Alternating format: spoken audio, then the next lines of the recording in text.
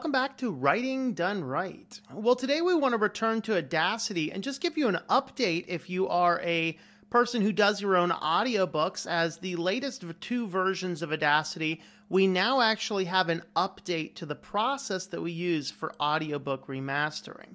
I think these versions first dropped maybe back in either April or May.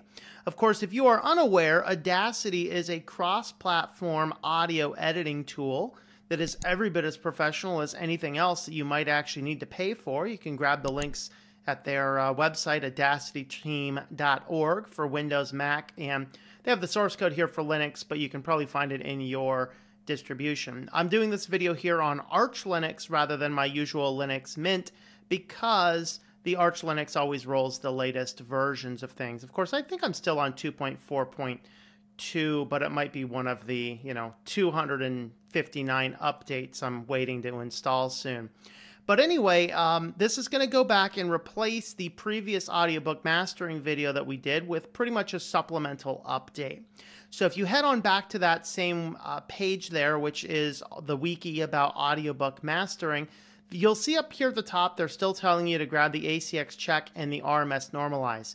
You actually no longer need the RMS normalize. The version 2.4.1 has a new built-in tool, which, by the way, did not appear on their release notes. I did double-check the release notes. It's not there. But it is a new plugin that is automatically installed in Audacity out of the box. It is called Loudness Normalize, which performs the same function as the RMS Normalize. Also, it appears as though we have a slight change in how we are adding our macros as well, in that you can actually much more easily set how your macros are going to record. So we're going to first walk through this guide, and then I'll pull up Audacity just to kind of show you what it's going to look like. So over here, we have our basic processes. You can see here that they did actually change a little bit about how the filter curve, it used to be called, I forget what this used to be called, maybe equalization. It's now called filter curve. So they changed that. It's the same application, they just changed the name. Now we have the Loudness Normalize. The limiter is still in there, and of course you do need to install the ACX check. Now, if you guys are on an Ubuntu-based running Audacity through the latest PPA, and my apologies for you Windows or Mac guys, it's like, what is he talking about? You might have a problem where you cannot install your plugins. That's a known bug, and there is a workaround. If that applies to you, shoot me an email and I'll send you the bug fix for that. So you can go ahead and patch that before the new patch is out, unless it's already out yet. I don't know. But anyway, that's pretty much the same process. Just note the change in the equalization to filter curve, and note the change in that the loudness normalization is now built in. So let's go ahead and have a look at Audacity itself. And I just recorded this little clip here just to see how it's, just to see how this is going to work. I did not test this out yet, but let's just kind of have a look here. So again, under your effects, you can see Loudness Normalize. We do need to actually select something in our sample before I pull up Loudness Normalize. So you can see over here, here's the perceived loudness. So you can kind of determine where that is. Now there is a perceived loudness, and there is an RMS. So you want to make sure that you're toggling that to your various button. Also, under your effects, we have what used to be the equalization is not there. Now that is called filter curve.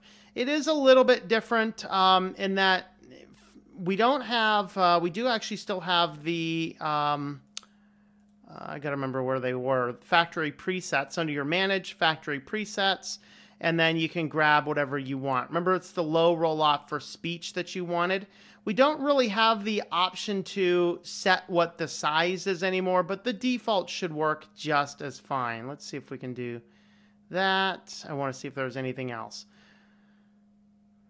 All right, so that's going to work for you. Just go ahead and select that. You used to change that over to 5, but I've noticed that this doesn't really make much of a difference.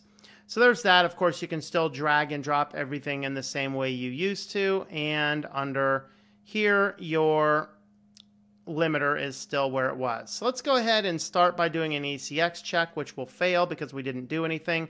You can see here, fails to high piece, the RMS normalize passes, and the noise floor also fails. All right. The noise floor failing might simply be because of how I recorded it, but we'll kind of go ahead and have a look. All right, so remember the first thing you're going to do is you're going to do a filter curve. We're going to grab our factory preset and our low roll-off for speech, hit OK for that. And the next one we're going to do is our loudness normalize, which is no longer requires a plugin. I've actually found if I do like 22.5, maybe 21.5 to 22.5, it actually gets me a pass every time. I did have to play around with that number a little bit to get that to work. And our last one is down here. We're going to do our limiter, and I use 3 as our limiter.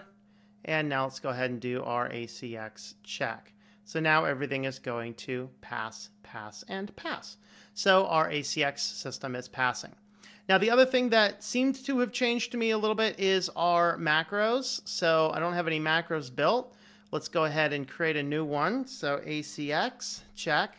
Now what we can actually do now is that I don't remember, and maybe it was there and I didn't notice it before, but what you can do now is you can actually edit these a little bit easier on the fly here. So we'll grab filter curve, and it should automatically grab whatever the last filter curve is that I used.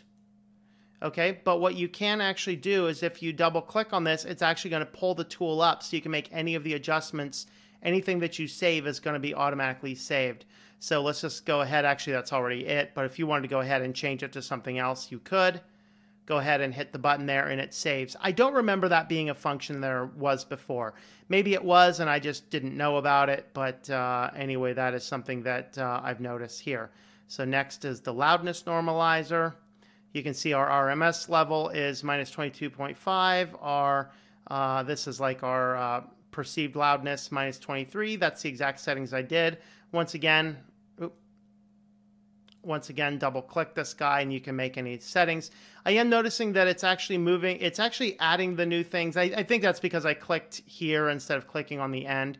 So you might just need to move things up. So let's move our curve up. And let's just go ahead and click on the end and find our limiter. There's our limiter. You can see it's giving us a threshold of minus 3. Once again, we could go ahead and do that. Go ahead and hit OK. Let's undo everything on this. Whoop, I undid too far. Let me just open that guy back up. All right, so for my desktop, that was called Untitled Wave. So once again, we're going to go ahead and double check. ACX check should fail. So that does. Now we'll go under our apply macro, ACX check, and now it passes.